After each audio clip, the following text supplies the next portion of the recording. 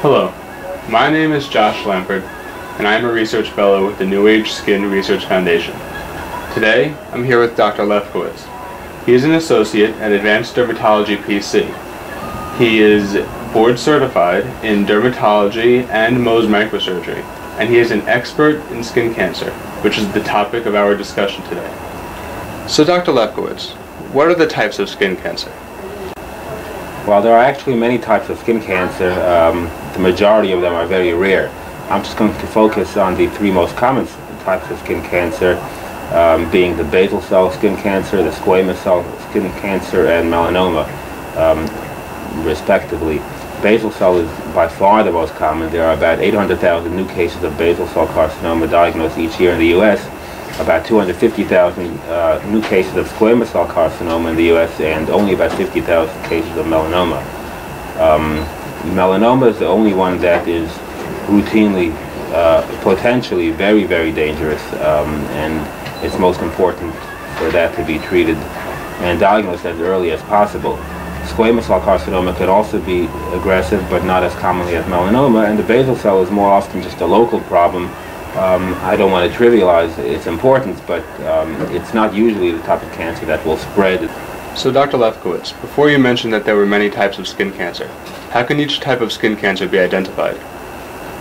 Commonly the patient himself or herself notices something new and brings it to the attention of a doctor, and the doctor will then do a biopsy based on his or her clinical suspicion, and that's how the diagnosis is confirmed.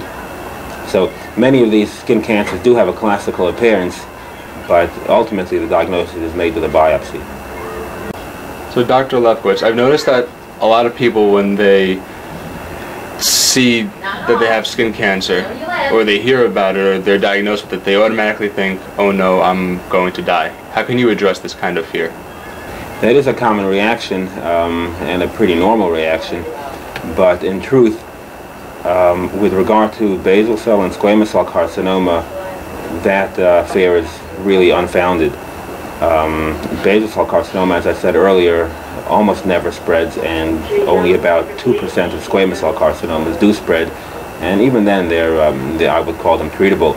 The real problem is the melanoma, and as I mentioned earlier, there are about 50,000 new cases in the U.S. a year. There are about 7,500 deaths related to melanoma a year in the U.S. as well. These statistics are, I think, from 2006, but the same is generally true now. And it's extraordinarily important, therefore, for patients with anything new or anything that they think is suspicious, or even patients who just have not seen a dermatologist, to be seen yearly at least, or depending on the individual circumstance, because with melanoma in particular, the key to successful treatment is early diagnosis.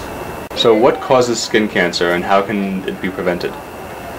The conventional wisdom is that most skin cancers are caused by sun exposure, or by sunburns, or by a long history of being in the sun. That's true in large part, but I see a lot of patients who have skin cancers in places where the sun does not shine, as the saying goes. And a lot of it, I would have to admit, is of course related to the sun, and most of it is, but genetics and family history really can't be underestimated. The importance of that is very, very large. So you said that skin cancer can be caused by sun exposure. So when it comes to sunscreen, what exactly does SPF mean on the bottle? And what number SPF should the normal person be using? SPF stands for sun protection factor, and it's a number we get by comparing the energy or the amount of sunlight it takes to cause redness on a patch of a patient's skin when that patient is protected by a given sunscreen, divided by the energy or the amount of sunlight needed to cause a redness reaction when the patient is not covered by the sunscreen. So it's actually always a ratio of a higher number to a lower number, and the quotient is the SPF.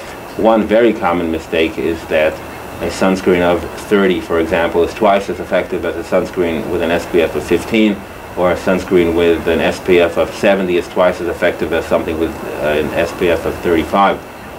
That's really very far from the case. It's a logarithmic measurement, and something with an SPF of 15, for example, will protect you against 95% of the sun's rays, whereas something with an SPF of 30, for argument's sake, will protect you from 97.5% of the sun's rays. Those are just, those numbers are not exact, but it's just meant to illustrate that the difference between a sunscreen with an SPF of 30 is not that much greater than an SPF of 15. So really the bottom line is if the patient wears sunscreen, he's okay. And no matter what the patient uses, that's very helpful. Sometimes in patients with certain conditions and patients with certain histories, it does become more important. I would say that if somebody were to ask me what sunscreen they should use, as a general rule, I like SPF 30. So Dr. Lefkowitz, what is the proper way to use sunscreen? Well, there are several factors that have to be considered. Obviously, if you don't put it on your body and if you don't spread it where it needs to be, it's not going to help you, just like it won't help you if it's in your pocket.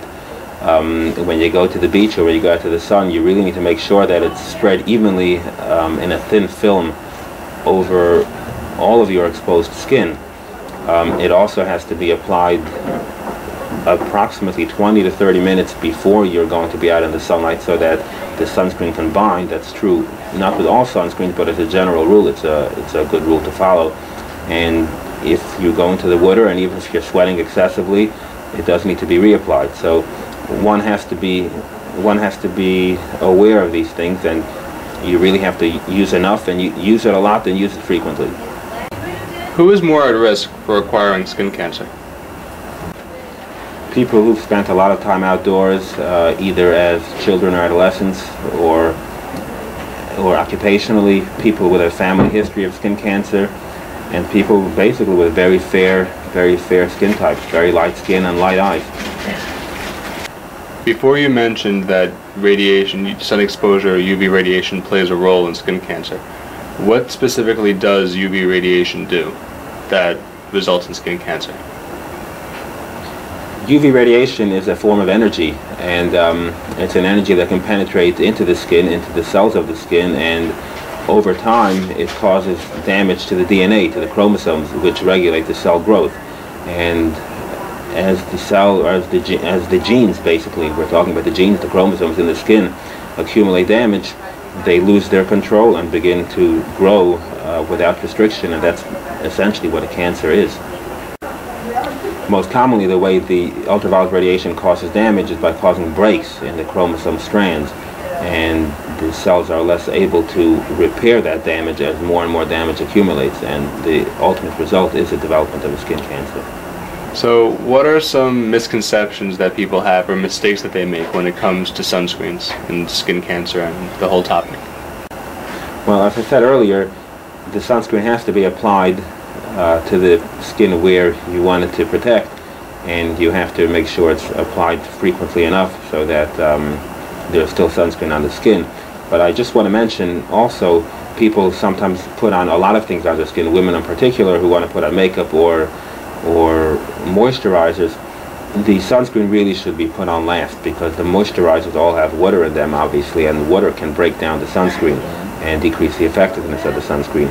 Also, many bug repellents can decrease the effectiveness of a sunscreen by about 60%. So that's something to consider as well. Dr. Lefkowitz, is there anything further that you would like to add to this topic? Yeah, I think it's important to say that people talk about skin cancer prevention. What can they do to avoid it? What can they do to prevent it? That's very important when we're talking about little kids, and it's extremely important for parents to be aware to protect their children from the sun. But for most adults, even young adults, I would say, the damage has very often been done by the time they ask this question. And I think the single most important thing they can do is be seen regularly by dermatologists, even once a year or once every 2 years. But everybody really should be looked over. It's quick, it's simple, and it's easy, and it really could save their life. Well, thank you very much for being with us today, and thank you for sharing all of this useful information. You're welcome.